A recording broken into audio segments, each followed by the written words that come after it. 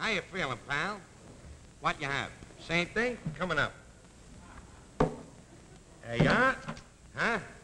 I don't know what's with the guy with the pipes. I'm putting in a new system. Kegs. Well, how you feeling, pal? Hear about Duddy Duddleson? Back in the hospital.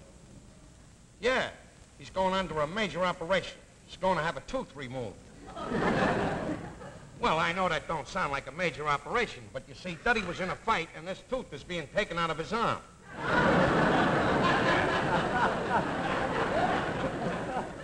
He sure is a nut, that guy. Did you hear about the job that Crazy Guggenham got? Yeah, Alderman Patty Noto got it for him.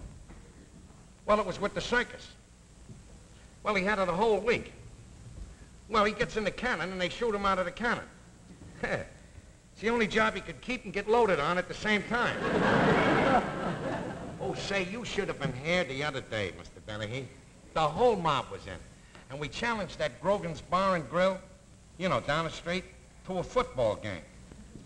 Well, Mr. Dennehy, I'm telling you, just before we left for the field, they all gathered here, the whole mob. Moriarty, the Undertaker, Fatso Fogarty, Gaylord Farquaad, Teddy Jalanza, and you should have seen the outfit that Jimmy Prost walked in here with. I'm telling you, he had shin guards on, he had the shin nose thing, he had things for the ears to protect the ears and everything. I said, look, pal, this isn't going to be that rough a game. He says, I know. He says, but my wife don't want me to play, and if she should show up at the field, I want to be ready for it. Well, just before we start going, who should walk in but Muriel Van Bushkite? Yeah, she walks in with a goat. She says, this will be the mascot. I says, hey, Muriel, where'd you get the goat? She says, oh, my father brought him about a year ago. He got it. I said, well, what does he want with the goat? She says, well, you know my father. He's too lazy to walk downstairs with the garbage. So, anyway, Crazy Guggenham comes marching in, and you ought to have seen his uniform. He's got on a sweatshirt, dirty dungarees, stuck into his stockings, a dirty old hat, and a white carnation on him. So I says, what's the idea of the carnation there, Crazy? He says, well, right after the game, I'm going to rush right over to my sister's wedding. He's a beautiful thing, that boy. Well, anyway, he starts out first. He went in one of Moriarty, the Undertaker's hearses, you know. He's laying down in the back there. Almost caused 7 accidents. Well, as he's riding down toward the football field, every now and then he sits up and waves at people, you know.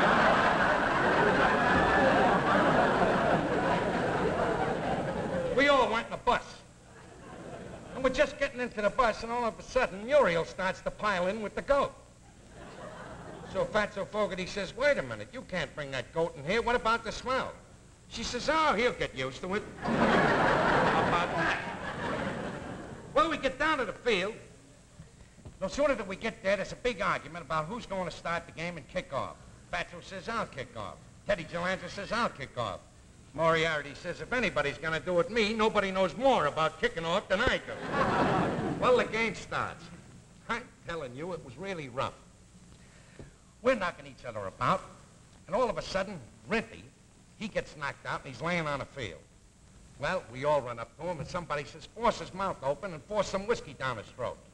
And Muriel, you know, she thinks she knows about first aid. She says, no, no, no. She says, put some water down his throat. And the guy says, no. He says, pour a little whiskey down. She said, no, water. All of a sudden, Rimpy sat up, and he says, will you shut your big trap, Muriel? Well, we won the game anyway, Mr. Dennehy. Yeah, we fractured him. We came home, and another one of Mr. Moriarty's hearses, you know, one that holds a big group. We're all laying down in the back, and we got a big sign on the side of the hearse that says, we won.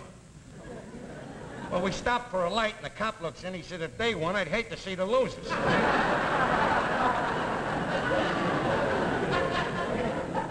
Well, you know what the prize was? Well, the prize was that whoever loses the game sets up drinks for everybody. Well, Grogan's lost, so we're all over there. I want to tell you, I never saw anything like that in my life. Cauliflower ears, turned over noses, split lips. I never saw a crowd of dames like that in my life. Well, we're in there, And Grogan walks up to Gaylord Farquhar, and he says, how about you and I having a little beer together? So Gaylord says, if you don't mind, I don't care for any beer. So Grogan says, well, how would you like some punch? And Gaylord says, I'll have that, and Grogan let him have it right in the snoot. Well, he's laying out on the floor, so we drag him outside on the sidewalk to give him some air. Now, Gaylord comes through, and he's steaming, Mr. Donaghy. He says, I'm going back in there, and he says, I'm going to fracture everybody. So Fatso Fogarty, his cousin, says, do you want me to go in and help? He says, no, pal. He says, you just stand out here and count them as they fly out. Well, he comes in, and all of a sudden, boom, a body flies out. Fatso says, 1. Gaylord says, shut up, it's me. But it was a good time. We came over here after it was all over. That Fatso Fogarty walked away with Muriel Van Buskirk. You know, that's Renty's girl. He's going nuts all the time thinking about her. We got a record in here that he plays all the time, thinking about it. Would you put a nickel in number 8, please, Mr. Donaghy? That's it, pal. Right in there. Thank you.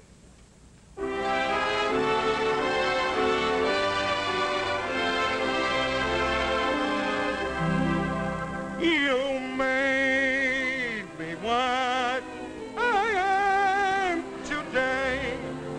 I hope you're satisfied. You dragged and dragged me down until the soul within me died.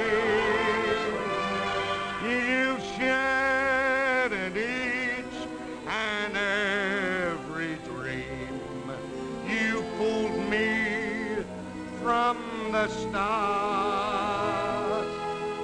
Although you're not true, may God bless you.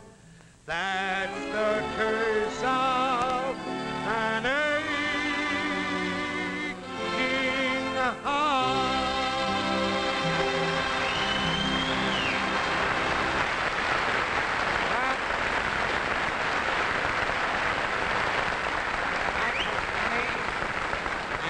Oh, say, by the way, pal, I got some of your tabs here. Oh, you ain't got any money? That's okay, pal. See you the next time. Watch out for those swinging doors. Oh, wait.